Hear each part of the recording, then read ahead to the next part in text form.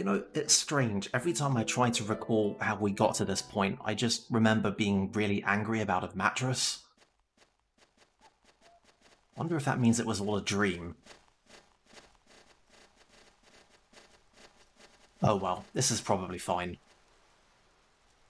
So this is the celestial tree. So yeah, this is a big fucking tree. Do you think you could have sounded a little bit less condescending about this? So that's some good perspective shifting. Takes some doing to get that effect with a pan. What a breathtaking sight!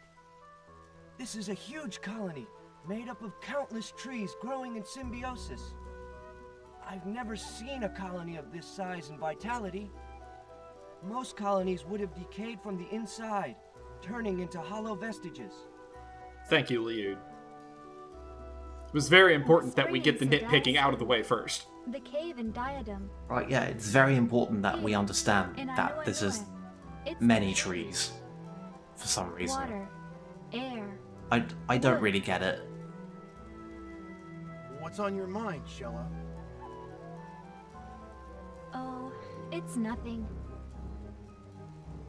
Man, this is absolutely getting burned. Is it really here? Is the third N Magnus around here somewhere? Hey, hold on, Savina. Come on, Callus, search your feelings. You know it's right Where up do at you the think top. you're going? This area is off limits.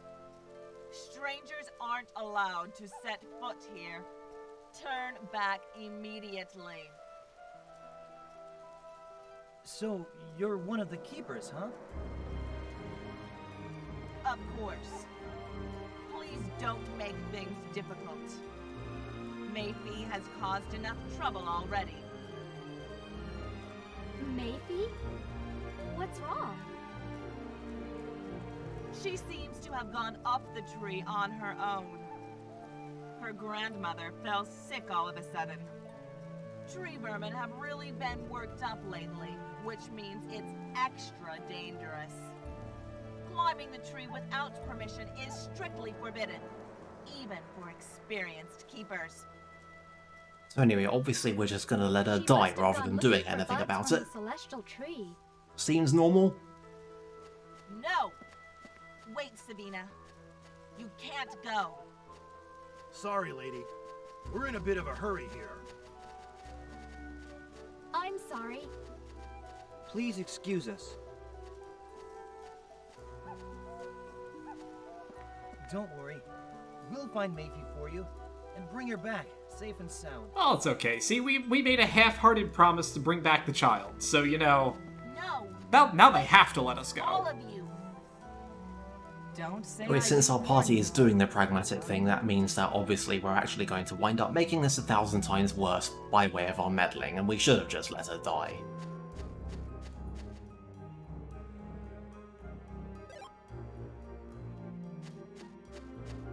Anyway, so first things first, we're going to take this left branch, because for whatever reason, the game gives you Savina at class 3. Oh, But that treasure chest on the ledge right above us, that's her class 4 item. I don't know. A little bit of logistical balancing. Games of this kind, they have to fuck up something like this once or twice. It's like, it's basically inevitable. Anyway, there is very little to say about any of these new enemies. The bats are exactly what you think they are. And they're bats. They do wind damage, and they have a supersonic attack that can cause a couple different ailments. I think the only one I ever got hit with is poison, so, you know, whatever. They're JRPG bats. They're the goddamn bats. They're the Zubats. We know this. The big shrimp thing is a firebug. He can do an attack buff. That's really the only thing of note about him.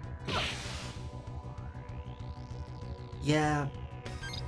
I mean, I guess I can see how it might be a problem if there's two of them and one of anything else, but... I don't know, can they buff each other or only themselves? Oh, they can buff anybody. Nice. So yeah, I guess the game could be an enormous dick by having a couple of them and one of something else. Ah, it's all just RPG priority juggling, I guess. I mean, the implication here is that one of them on their own is less of a threat because they only spend every other turn actually attacking you. Well, they don't always buff, but yes, one enemy on their own isn't really much of a threat anyway. But yeah, hey, let's talk about Savina for a second. She has a gimmick, question mark, in that all of her attacks are ludicrously fast. Like, it is extremely easy to lose combos with her because by the time you're trying to select the next card, you've already finished the attack. And speed poker then. She's also, for whatever reason, she's a lot like Jabari in that, like, 99% of her cards will come in only, like, 2 elements, and then she gets a couple of everything else. In this case, it's fire and water is basically all that Savina gets. So, she is very much a one-trick pony. She does that trick pretty damn well, though. Can we let those wings go unmentioned? I don't think we can let those wings go unmentioned.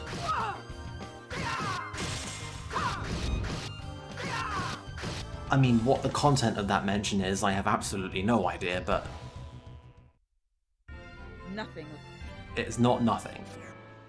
I mean, you know, Shella's got these nice little rainbow wings, Callus has a mechanical wing, Savina's a peacock. What do you want to do about it? I mean, I want to comment on it. Something wings of the heart. I'm not sure what it says about her heart that she's a peacock, but you know, whatever. Anyway, I'm deeply unhappy about having to climb the whole way up and back down real slowly. It's like a minor thing, but... Yeah, thank God. There's only like 3 actual climbing sections, although there are a couple dead ends, and if you accidentally walk into them, you will be very upset when you have to climb back down because all the enemies have respawned and there's like 3 bats in the way and they're impossible to avoid. Nobody ever likes the bats. It's like the law, you're not allowed to have bats if they're not a complete pain to fight. This is true of all games of all genres. Doesn't matter if you're a JRPG or a hack and slash, bats are always annoying.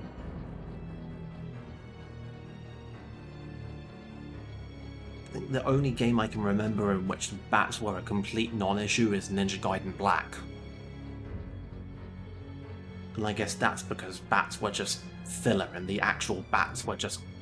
like, the conceptual bats in Ninja Gaiden were just some other ninjas who were lying around the place. But that's it, that's the only time I haven't been annoyed by bats. Right, Yes.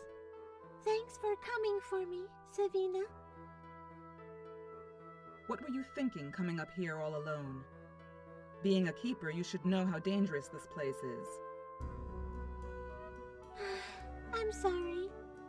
I just got ridiculously overconfident because somebody caused me to think that literal god was on my side. To find a celestial flower bed. Wonder who that was. What an asshole.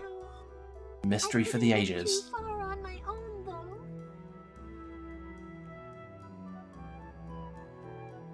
Savina, I wish I was strong and brave like you.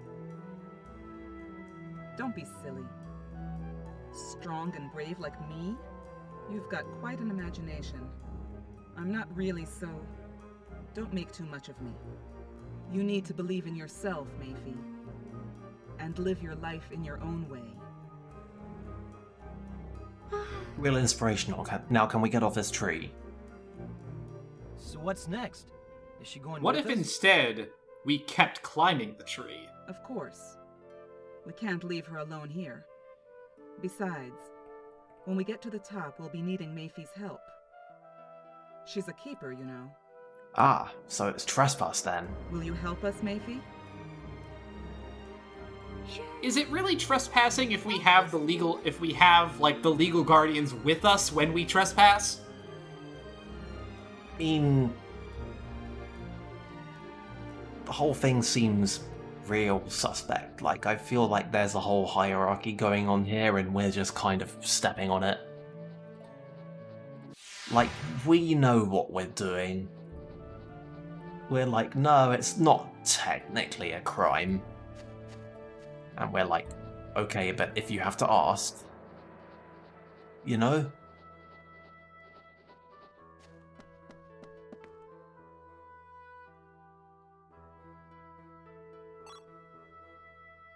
So hidden in this cave is a golden beetle. We're gonna take it with us.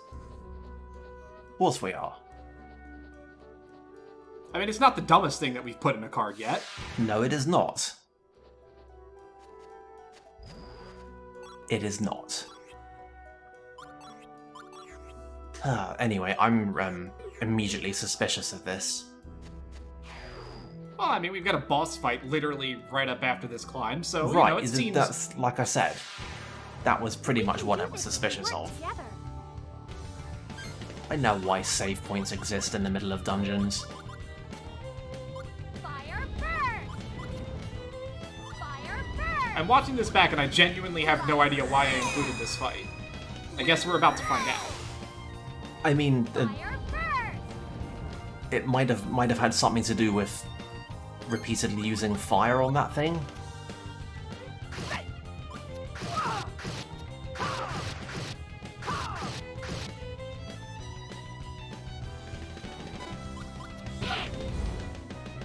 Didn't hurt.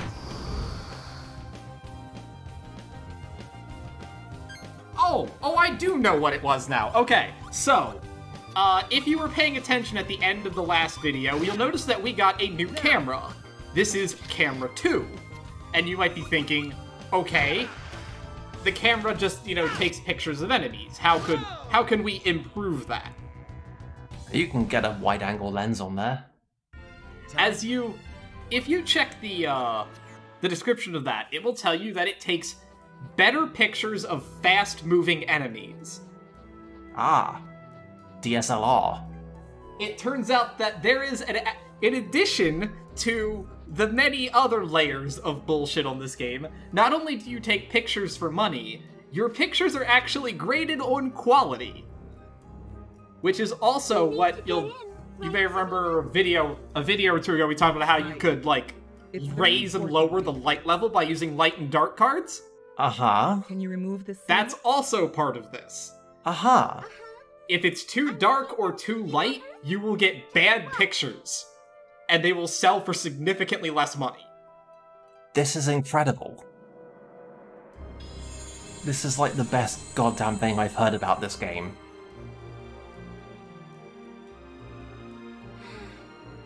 That should do it. So, like, do you just carry these two different cameras around and use the right camera on the right enemy in the right environment for fun and profit? There's And no the love of the telling what could craft. happen. I know. Pretty much quite literally, yes. Ooh. That's like... I rate this mechanic a solid 3 out of 5 Hideo's Kojima.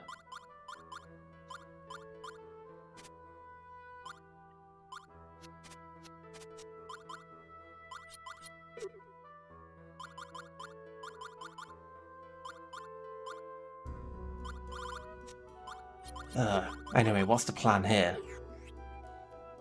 We're just prepping for the boss here. You're gonna want fire, obviously. Just like everything in this general area, fire is the way to go.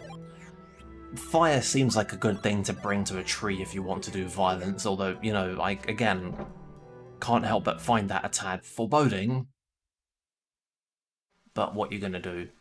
Also, the game has given us a person with fire capabilities, so it was gonna be either that or water. It must be. This is the heart of the celestial tree, where its flowers bloom. An old woman once told me of this. She also spoke of a dreadful power lying dormant within the tree. What she didn't tell me was how one could release that power from its slumber. But I'm sure you know what to do. Oh, we're called the hell out.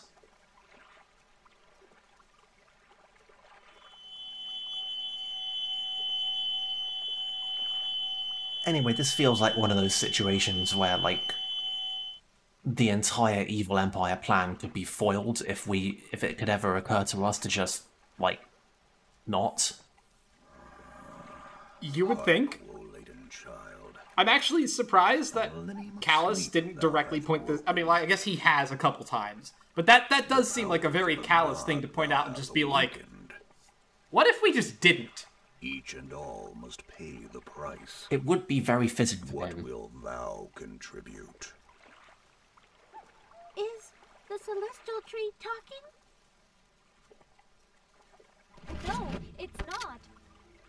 It's the voice of a guardian, which resides in this tree. The guardian of the third and Magnus. I mean, I'm gonna say that might actually just be the tree, Jella.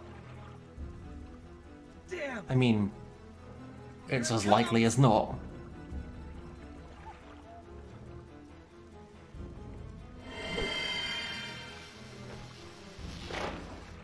Well, okay, let's go burn down the heart of a civilization. Hey, it's got tentacles. That's sort of a gimmick, right? Light, Good. A pretense of provocation. Chronos, flow. Fire first. Like, Chronos, flow. I don't know how we think that this is going to end up going, or how we think this is going to end up being framed. But like, I don't know. We're supposed to have a pragmatic party leader. You'd think that we would be able to see this catastrophe coming from miles off. Are you ready to die? It'll be fine. Like, look, see, this is a very controlled burn. I mean, the burn is controlled, but we're gonna wind up setting things on fire with that controlled burn. Like, you can't just say, oh, I'm gonna direct some fire here and then call it a controlled burn. You can't just, that's not how this works, okay? This!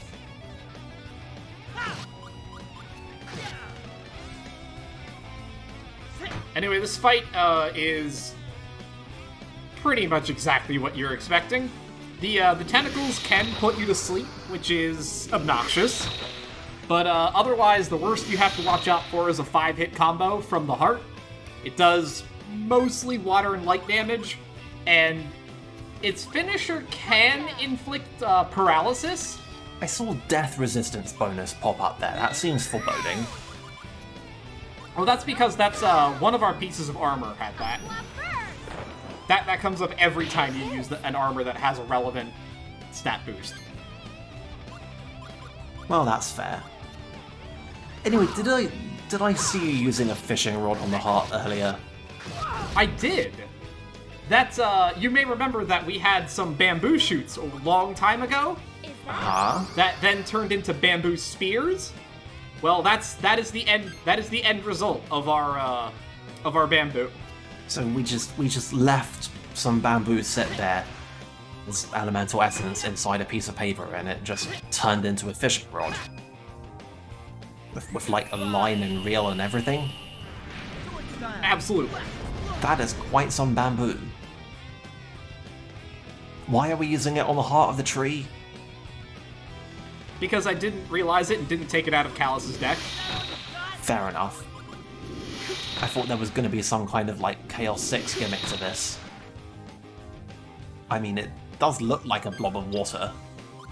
Yeah, I'm sure that the fishing rod does have some combo attached to it, because, like, all of those useless ones do.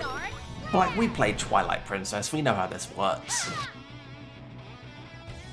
There's always something. Besides, I might add at least another half of a Hideo Kojima if there are, like, a bunch of random, incredible uses for every esoteric item. Like, I don't make these rules. My hands would be tied. I guess there sort of are, but, like, they're mostly just kind of hard-coded combos. Like, there's nothing too wildly out of place. The most interesting you get is things like, oh, if you use the pine tree and then you use the knife, you will get a little bonsai as one of your reward magnets that you can sell for a bunch of money. Nice. These things in games, they're always just hard-coded. I mean, very little of this is really procedural. I mean, like, people think about stuff like, I don't know, off the top of my head, the synergies and Binding of Isaac. Those are all hard-coded. Those things have all just been thought of in advance, and they're like, right, I'm going to put a little logic in. This is where you have this thing and that thing, it makes this other thing, which is technically unique. It's all just like how much stuff the developers can think of and how much sense they can make it make, and how hard they can sell it to you when the time comes. Put all this together and sometimes the illusion holds and you end up with this, like, weird, emergent genius stuff. And sometimes you end up with using a fishing rod to distract Ganondorf. It's all video games, man. Here. Anyway, on a completely unrelated note, I'm getting, like, Final Fantasy X aesthetic vibes from this, even though, like, it is just aesthetic. But this thing basically just looks like Stereomorph on a wall. I can't stop seeing it. I can see that. Like, we're in the water area and everything. Anyway, I believe I cut you off earlier. What's up? But yeah, so that's everything to see in this fight. If you take long enough, it will eventually revive the tentacles, but you have to really take your time to get there. And Nero was thinking it would be one of those things where, like, the tentacles are a constant threat that you have to keep managed, or you could, like, go all out on an offense. But I guess it's just, no, you're supposed to just kill them and then fight the boss. That's kind of disappointing. I mean, you can do the fight like that. It's just one of those things that you really don't need to. And you probably actually could just rush the boss and be done extremely quickly, because there's not a lot to it.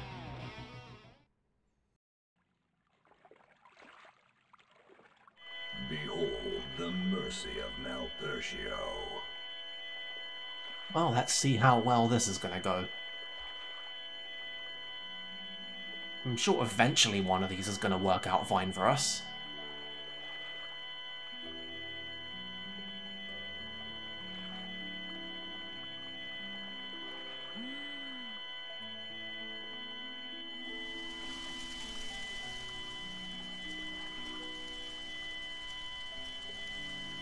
Hey, look at that. We did it? Question mark? We didn't burn everything down? Are these the celestial flowers? They look like shooting stars.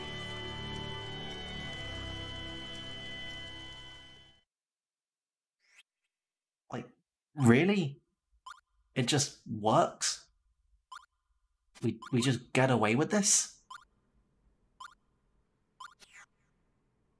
Yeah. It just works. We did it. We fixed the tree.